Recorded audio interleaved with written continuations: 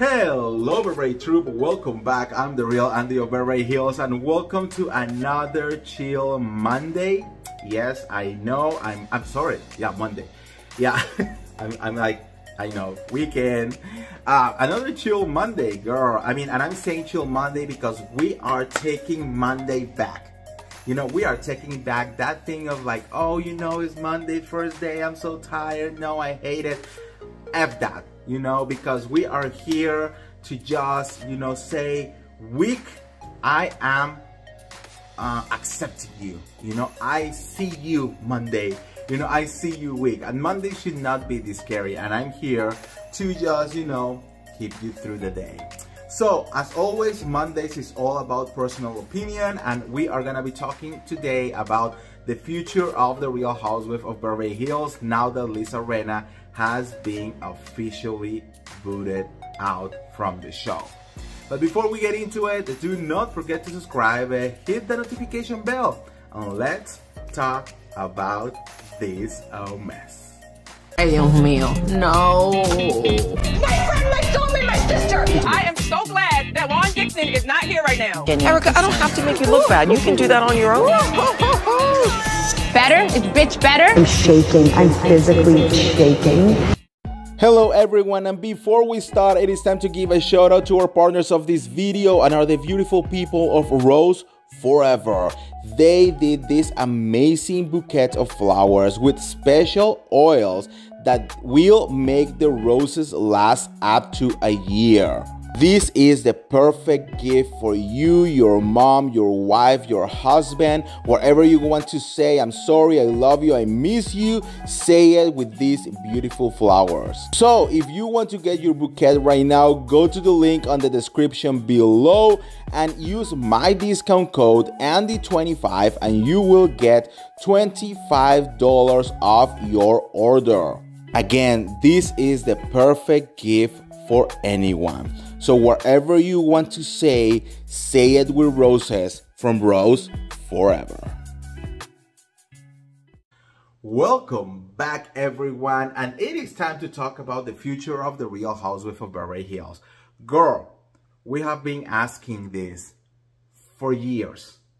Rinna took this franchise, who was loved by everyone, literally my favorite franchise is the Real Housewives of Beverly Hills, and I have to go and to watch Rinna destroy one of the best franchises, the best shows on reality TV. You know, and we have to endure that year after year after year. We beg Bravo.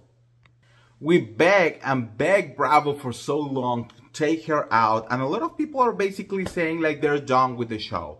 You know, like they were like, we are not gonna be watching Real Housewives of Beverly Hills anymore. Like Rinna destroyed it for us. Like we don't want anything to do with her. And that show, like she was provoking for Beverly Hills what Kelly Dodd did for Orange County. And finally, Bravo kind of like opened their eyes. You know, they were finally over the spell. And they were like, yes, we have to do something. We cannot let Rinna destroy that what we have been building for 12 years already, right? So they fire her. So she's finally gone. But now the main question is, what is going to be the future of the Real Housewives of Beverly Hills? Why? Because we got used to a takedown mentality, okay?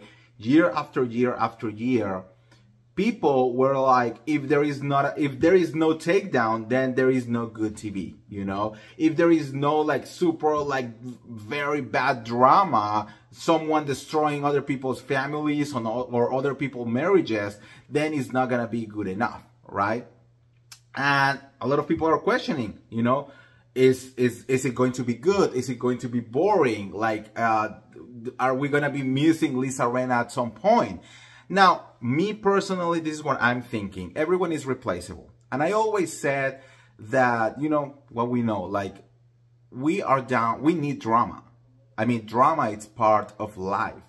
Part of reality TV, it's supposed to show reality, you know, and we in our lives, we have drama constantly.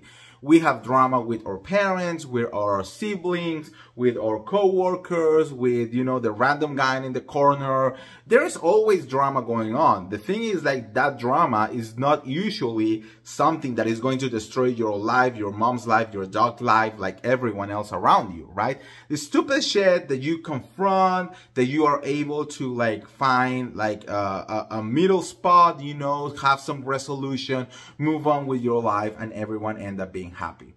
That's the kind of drama that we usually really, like, enjoy, and that's life, and that's what we want to watch on these reality shows. Now, according to my sources, Real Housewives of Beverly Hills is not gonna be looking for another villain. And I really want to know what you guys think about that. Because they say that they do not want another, like, any more takedowns. They don't want villains anymore. They don't want people hating the show because of one person specifically.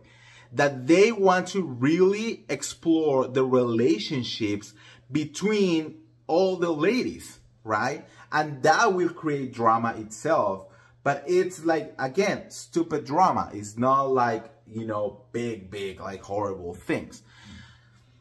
I don't know, right? Are we ready for that kind of reality show? Because I have to tell you something. The Kardashians, they changed their show from a drama-filled show that was Keeping Up with the Kardashians, where every single year there was something big happening, to the Kardashians, which is now on Hulu, which is not very drama-filled, and people are like, ugh, like, can something happen? You know, so I'm thinking Real Housewives, especially Real Housewives of Beverly Hills, needs to find a good middle, okay? Because it's not about being drama-free. Drama-free is boring, okay? It's just what it is. Again, because it doesn't happen in real life. You don't live a life full of free drama ever, you know? No, there is always little things happening.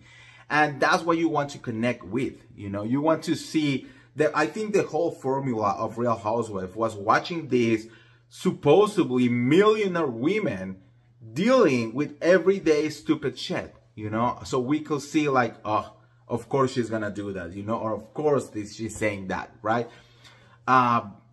We don't want to see racism. We don't want to see homophobia. We don't want to see xenophobia. We don't want to, like, you know, people destroying other people's marriages for fun, you know. That's what we don't want. We need to, these, like, little stupid rumors maybe, or, like, you know, stupid shit. It's going to be definitely interesting to watch the show without an actual villain. Now, that's what they're looking for. Let's wait and see what they're actually finding. Because one thing is what they want, and another thing is what the ladies want, you know.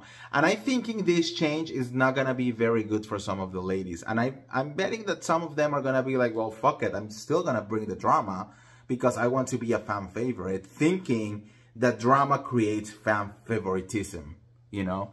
And, well, I don't know. So that's what I wanted to chat with you guys today on this Chill Monday. So let me know what you think on the comments below. Do you feel that a villain is needed specifically for the Real Housewives of Beverly Hills? Let me know. And like always, don't forget to like this video, share this video, subscribe to my YouTube channel, and I'll see you around. See ya. Bye.